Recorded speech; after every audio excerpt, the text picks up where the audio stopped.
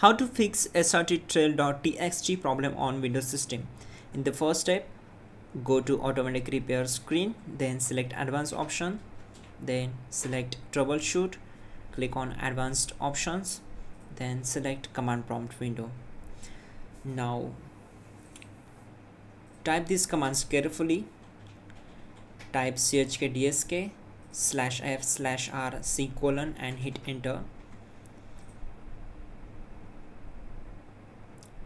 This will take some time to complete the process, so wait for it, and once done, execute next command, that is c: and hit enter. Now type cd c: / and hit enter. Then execute cd space windows and hit enter. Now type cd space system32 and hit enter. Then type cd config and hit enter. Now execute md space backup command. Then type copy space ** space backup and hit enter. Type all and hit enter. Now execute md space backup1 command. After that, type copy space ** space backup1 and hit enter. Then type cd space reg back and hit enter. Then type dir and execute this command. Now type copy space ** space ... and hit enter. Type all and hit enter. Now this is very important step. Type bootrec space / fixmbr and hit enter.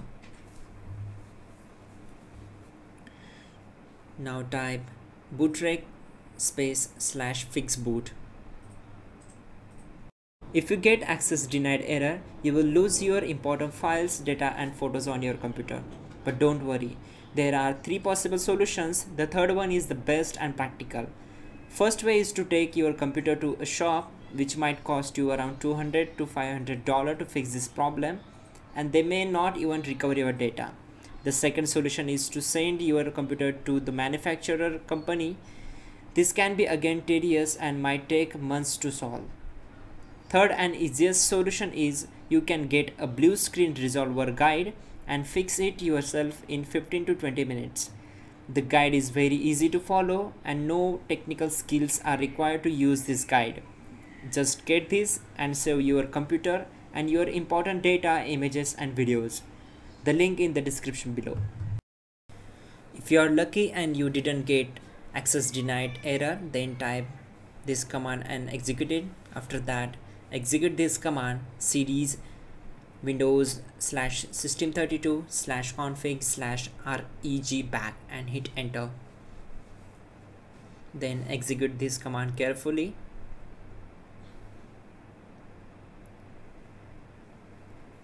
/bcd backup and then hit enter.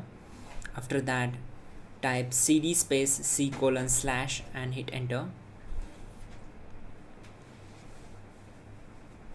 Now type this command md space boot and execute it. After that, execute cd space boot command. Then type md space bcd and hit enter. Now type cd space c: / and hit enter.